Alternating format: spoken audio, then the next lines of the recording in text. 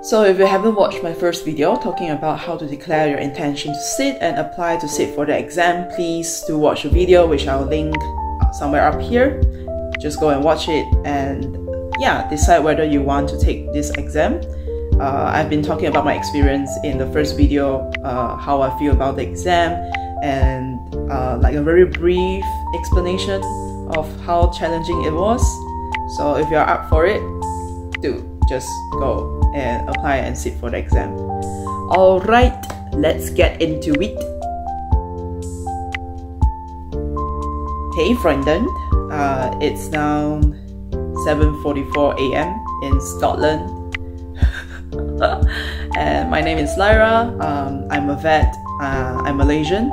I got qualified in National Taiwan University and did my master's in Scotland, and currently I'm an RCVS certified vet, which I'm going to start my job in next month very soon.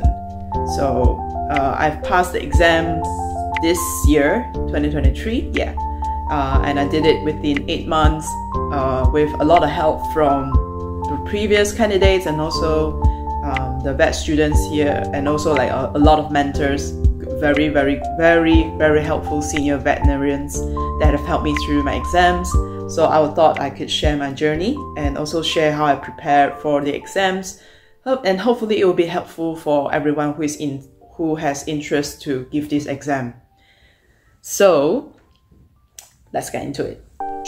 Okay, this is the table of contents which we'll be talking about this exam. When will this exam be given, and then what's the structure and what are the resources we have that is given by the RCVS for us to prepare for the exams, and how I prepare for it, and also how I would prepare it differently if I were to do it this year. Alright, let's get into it. So when's the exam? If I'm not wrong, the latest guidance, the 2024 guidance, the examination guidance has been out. So please do remember to check it out, because you have all the important details and the important information you need in that guidance. So read through that very carefully. What I say is just like the interpretation that I read through the guidance, but you will need to have your own understanding and interpretation. Okay, and that's the first-hand information that you read. According to the latest guidance, it will be during springtime, which is around like March, April, or May, I'm not sure. But this year in 2023, we did it during March, and it spans across 5 days, and we did it online. What's the format of the theory exam, you might be asking? All of it will be in multiple choice questions, MCQ, and it will be done through an online examination invigilator application that you will have to kind of install it on your computer, and you will do it remotely, you'll do it online. I'm not sure if I can tell you about the the details of the examination app, but I think this is the most used app. It's called EClinPath. It's used widely by universities to for the professors kind of like design the exams for the students to take remotely, especially during COVID. This EClinPath has been widely used by a lot of universities.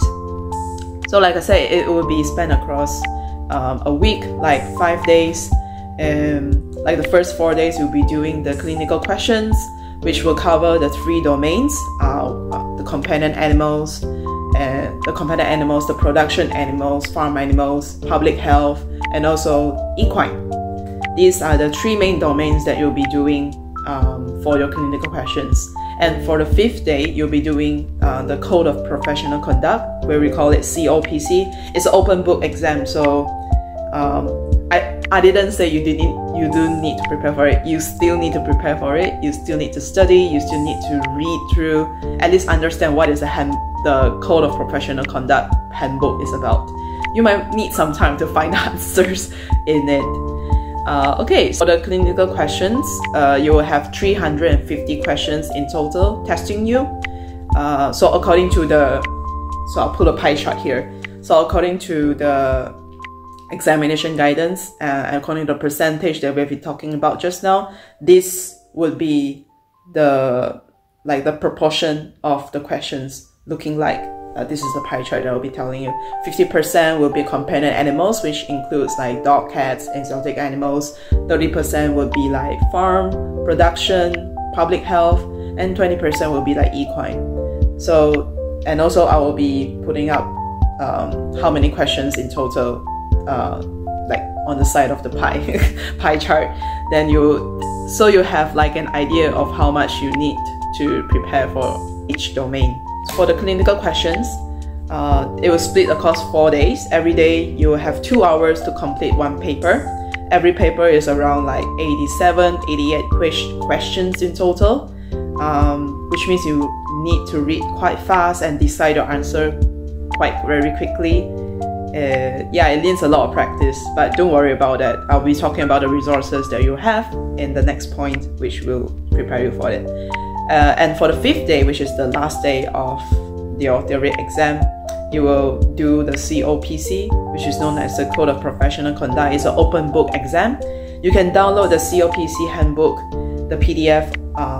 Like you can do it online, electronically on your computer, or even if you want to print it out as a physical form, so you can refer to it during the exam. There are like 60 questions for the COPC, and you are given 2 hours and 15 minutes for the exam. It's a lot of time, to be honest. But yeah, you still have to prepare for it.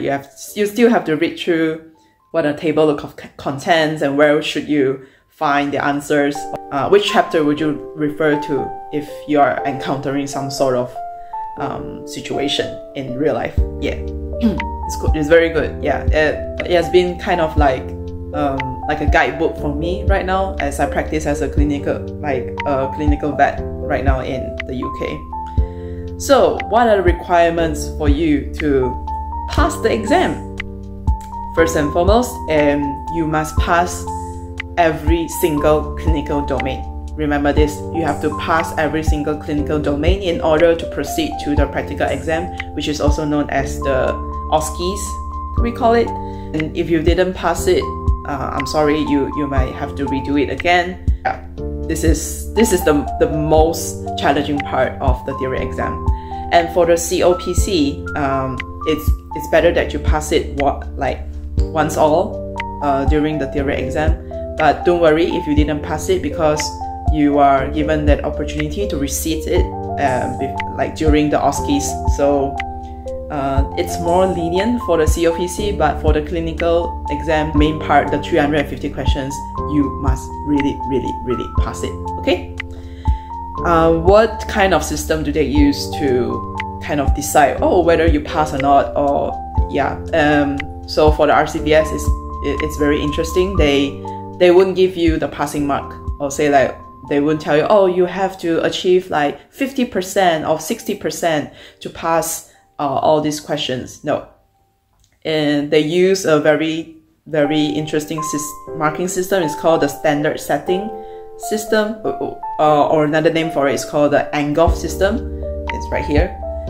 So they will kind of invite experts in the veterinary field to judge each item in the examination to see how difficult it is, and then what should be the cutoff marks for that particular item.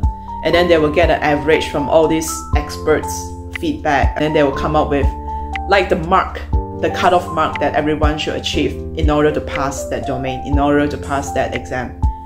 This is helpful in helping you to understand how this theory exam is actually carried out and being evaluated.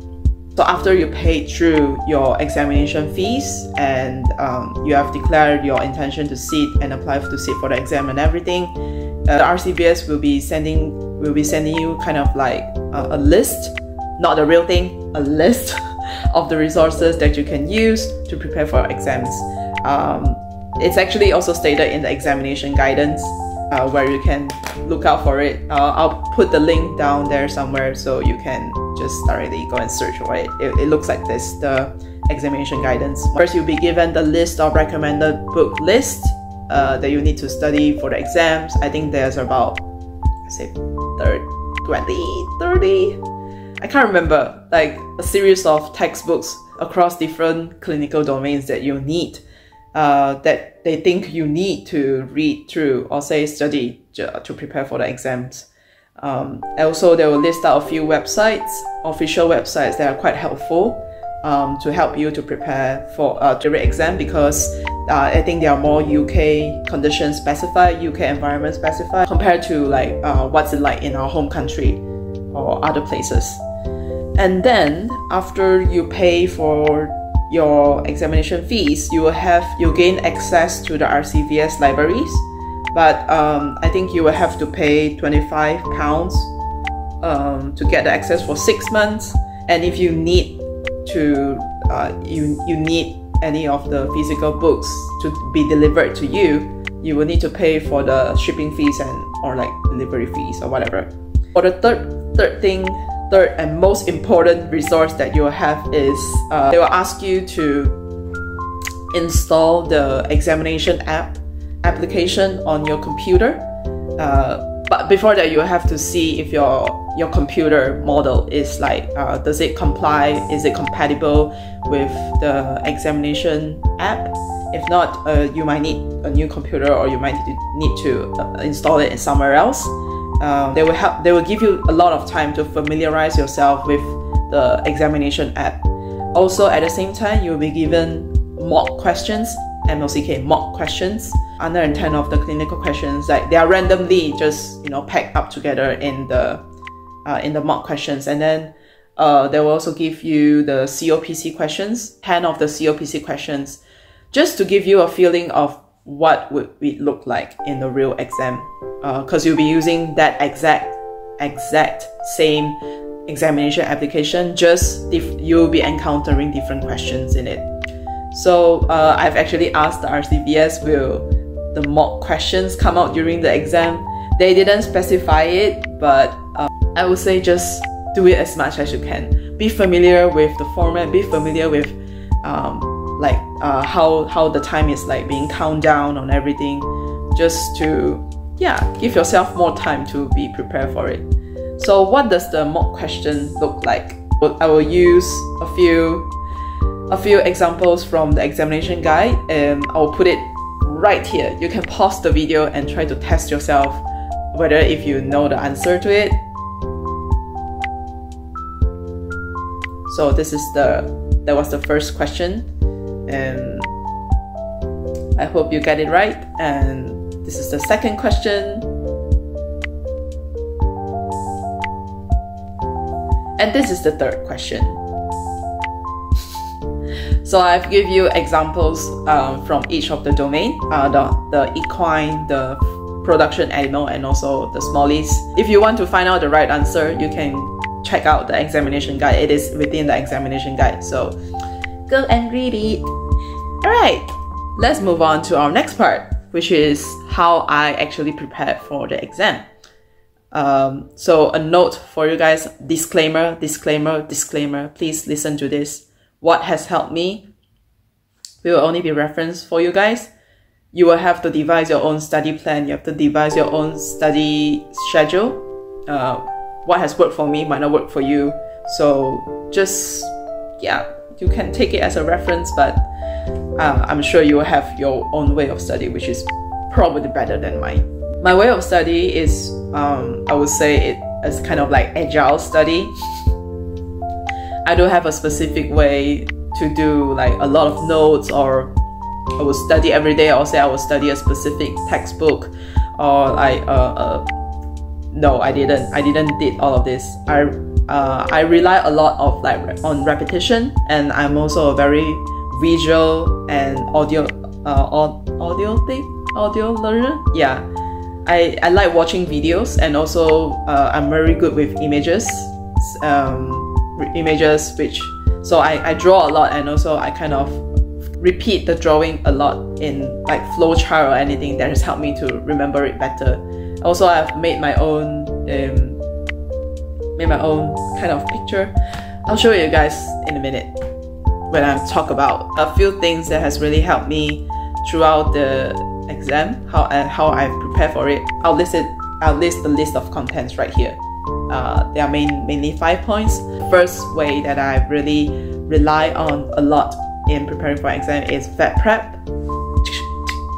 Everyone, this is vet prep. Why I like vet prep? Because I think the questions, the format is very similar to the RCVS. I know vet prep is like the application that you use to prepare for NAVLE, which is American Veterinary Exam, board exam, but I find it very helpful to prepare for the RCVS because the format of the questions is very similar. It's long enough, so it will train you to read faster and decide for your answers faster. Vet prep will also give you feedback on the questions or say the answers that you're given in, which I think they are quite helpful in helping me to memorize the important points across different clinical questions.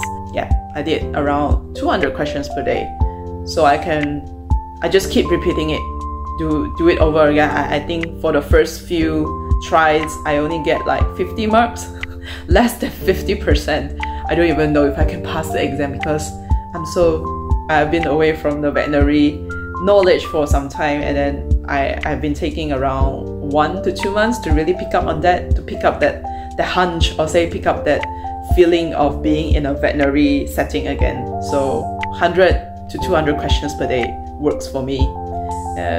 It'll be a bit overwhelming for some people, but that's how it works for me. Also, vet prep, they will give you like a 3-month study or like a 6-month study plan. If you start right now, I'll probably advise you to go for the 3-month study plan and be more intensive, because now it's almost October, November, December, January, February. Oh, you actually can go for the 6-month plan if you want more lenient time.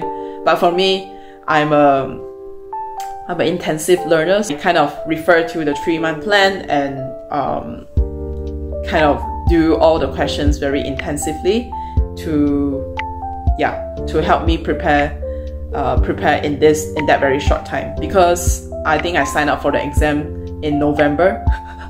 So there's less than 4 months for me less than 3 months for me to prepare for the exam, because the exam was given at the end of February, so I only have like November, December, January, February. Yeah, around 4 months, I guess. Less than 4 months.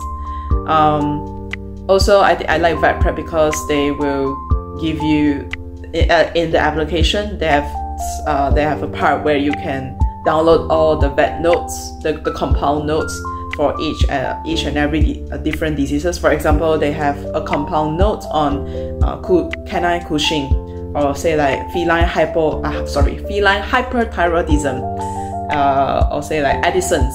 These are the common diseases that you will see see in most companion animals, or even like in farm animals or equine. Like equine, say will have colic, and what's the etiology, and then what's the pathophysiology, how are we going to treat it, how are we going to follow up with it, what's the prognosis. This kind of very helpful notes, you can find them all in vet prep.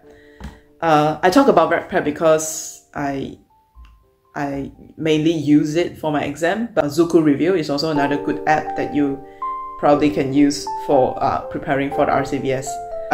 I can't vouch for any one of them because both have their pros.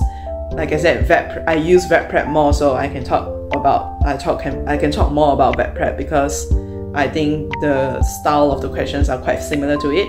I did use a little bit of Zuku Review because one of my Taiwanese friends, he was also preparing for the NAVLE, which he has kindly lent me to use his Zuku account. Thank you! Okay, moving on. Okay, so the second application that I've used is actually the Anki app. I'll put it right here. It looks like this. It's actually a digital flashcard application which was recommended by Dr. Ruth Ann Ribeiro. I'll put her YouTube channel right here. Please go and follow and watch her video because she's a real inspiration, and she has also been like a mentor for me during the RCVS, my RCVS preparation. Thank you so much, Dr. Ruth. Once again, all the credit goes to her. She has kindly provided her Anki down in, I think, in her video link. Yeah, down in her video link, where you can download it and then you can revise on all the flashcards she has made for while she was preparing for the RCVS exams. Why do I think Anki flashcards is important? Because it helps with, you keep repeating things that you might forget, or say keep repeating on the knowledge points you need to remember as much as possible. For example, the horse language name for the horse neck is called like pole, which I didn't know before I even came to the UK, and I have to relearn everything. If I studied through a book, or say I studied through the website, it would be so scattered. But oh my god, Dr. Ruth's Anki flashcards has helped me so immensely, saved all of my time to, you know, trying to screw through all the scattered information around on the internet. So why I think using the flashcards is important. This is the first point, and the second point is according to this memory graph, which I will put it right here. If we like repeat the knowledge that we have learned within a certain period of time, we will gain more understanding, or say we'll be able to really consolidate the knowledge point and put it in our long-term memory, and we'll be able to recall it better if we do like the memory repetition, the study repetition within that certain period of time. So I don't know, I don't really know about the science behind it. You can have a look at the academic paper, which I will link down below, about the memory graph. But our third point, which is seeing practice. This is the for me, I think this is the most important and most insightful way that has really helped me to prepare for my exams. I know this might be a bit challenging for some of the candidates because of visa problems. So in my situation, like I said, I did my master's study in Scotland, so applied for the post-study work visa, which allows me to legally stay in the UK for another 2 more years, and also work full-time or part-time. So during my time of preparing for RCVS, I actually worked part-time in the healthcare field, and also using my summer time to do placements in different places. I went to a few of the small animal practices. I went to universities to do my production animals and equine placements. Also, I've been to a first opinion practice for farm and also equine. That has really helped me to firstly understand the UK veterinary field. You understand the UK system, or how they do things, or what is the different SOP here, like in the UK, because you might find it very, very differently from your own home country, like in Malaysia, in Taiwan, or in India, or whatever place you come from. It might be really different, and you will give you some time to understand, or how do the vets working in the UK actually think when they try to resolve a problem, right? And then the second one is to expand your network. I can't emphasize this more than enough, because from getting to know all these senior vets who have been working in the field for many, many years, they actually help you to prepare more focusedly in your exams. When I was doing my placements with the vets in these different practices, they would ask me like clinical questions. They would test me just verbally on clinical questions about, oh, what are the common diseases that you see during springtime in cows in the UK? This kind of questions. They will ask me randomly when I'm doing my seeing practices, or say doing my placements with them. This has helped me so immensely by, you know, really consolidating what I've taken from what I've read, or say like prepared through the study materials that I've talked about just now. Yeah, and also they will kind of recommend you to also other veterinarians that will also help you to they will also teach you, or say like guide you through the preparation of your exams.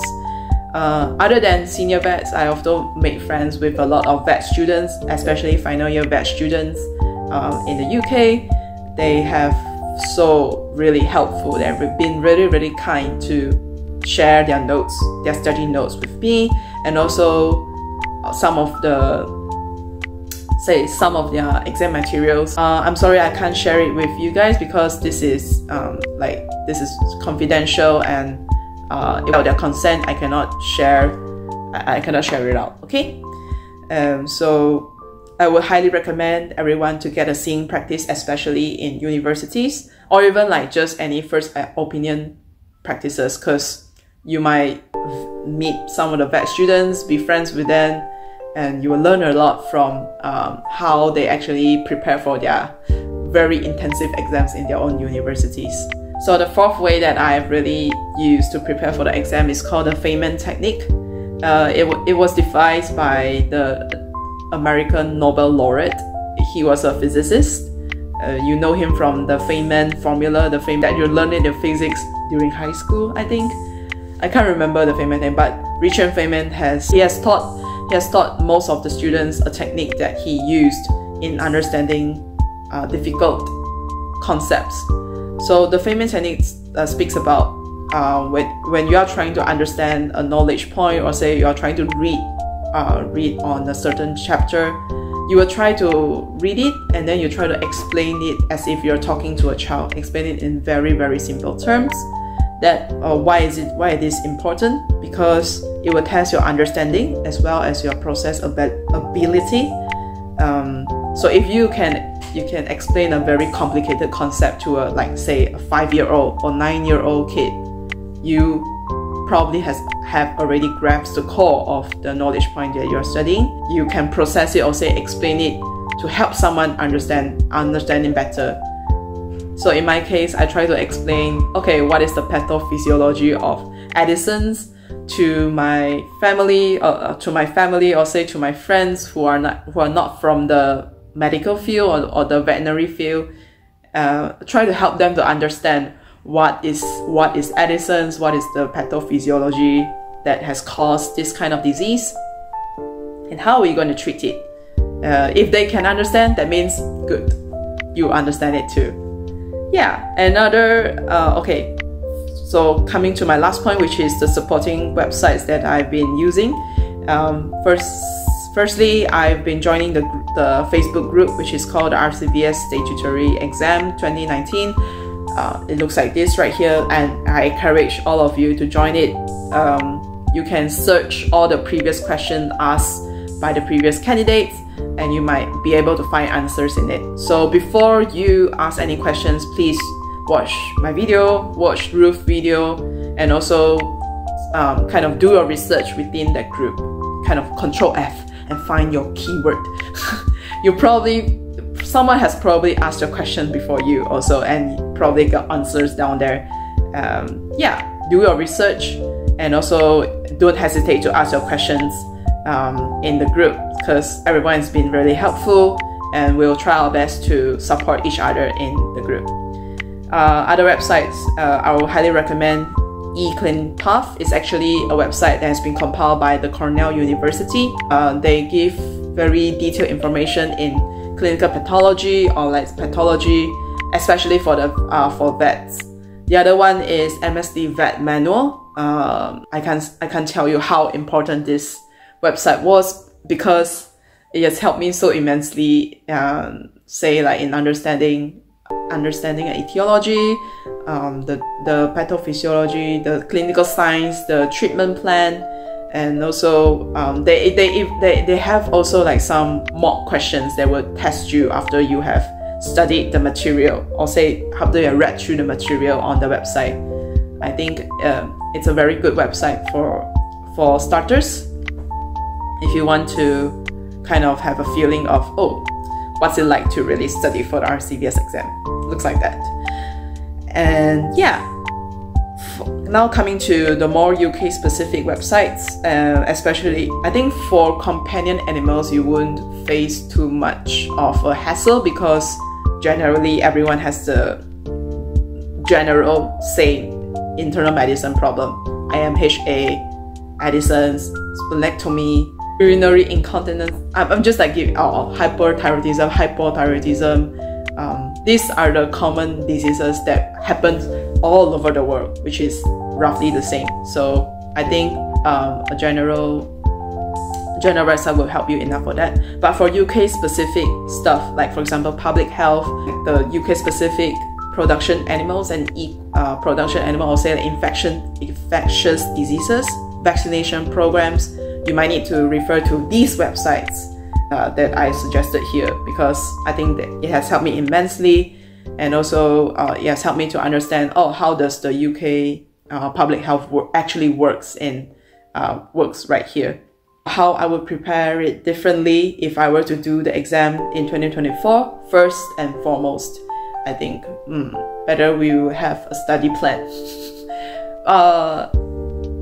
Like I said, my way of study is a bit chaotic. It's very agile, and I will just try to grab every information I have and then using my own way to understand and memorize it. It might not work for everyone, but yeah, I would highly suggest that you come up with a study plan so you can have very specific goals, what you want to achieve at the end of the month, how much you have achieved that, and then you can track your progress of how well you have been like doing a revision for the exams. You can start with like the vet prep. If you sign up for vet prep, they probably would provide you with the 3-month plan or the 6-month plan, the revision plan, and you're happy. If you're happy, you can go with that. If not, devise your own plan. And the second one, I think the most important one, if you are able to go to do any seeing practices or even talk to someone who has been working in the UK as a vet for quite a long time, please prepare your self-assessment skills list. When you were signing up for the exam or when you are applying to sit for the exam, they probably provide you with a self-assessment skills list, and you will have to think, okay, how well do you know that subject? How well do you know about surgery or anything? List out all the questions, or list out all the techniques or the skills that you think you still need to pick up, or say you need to understand better, or you need more help in it. And go for your seeing practice, go for your placements, and ask the senior vets or ask the team, the veterinary team, to help you to prepare for that. Don't worry, they will be very helpful. They will be very happy because you have identified the problems that you're facing, then you have identified what skills you lack in. They probably can help you to focus better in preparing for the exam.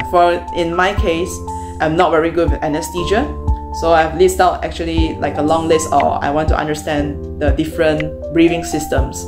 I want to understand how to connect like a full anesthesia circuit, and I want to understand how to control, or say like how to manage the anesthesia protocol across like different type of species. So I've listed out all these questions before I went for placements, and then I asked help from the veterinary nurses, the veterinary surgeons.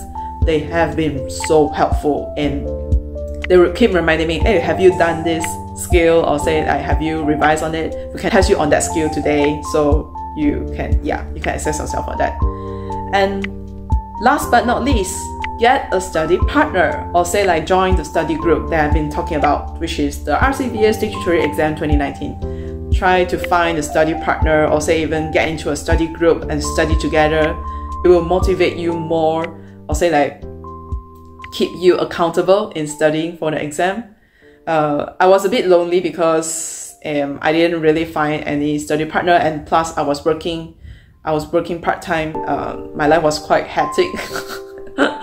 And I was running around here and there, so it's been a bit like chaotic and also adventurous at the same time. But I would highly suggest everyone or whoever doing the RCVS, please go get a study partner, or say get into a study group so you can study together, which I think it will help immensely in preparing for our exam. So yeah, that wraps up for the whole video, which I've been talking about when we'll be giving this exam, what are the structures, what are the resources, how did I prepare it for last year. Again, disclaimer, this works for me, but it will not work for you, so you probably have to have your own schedule, have your own plan to do it. the last part, I've been talking about how I will prepare differently if I were to do it in 2024. So I hope this video has been helpful for all you guys, and please like, comment, and share this video to whoever needs it to prepare for RCVS exams. And yeah, let me know in the comments if you have more questions, and you can contact me on Trilateral Vet, whether on Facebook or Instagram. So subscribe to my channel if you're up for the next videos talking about RCVS exams. Right? See you in the next one. Bye!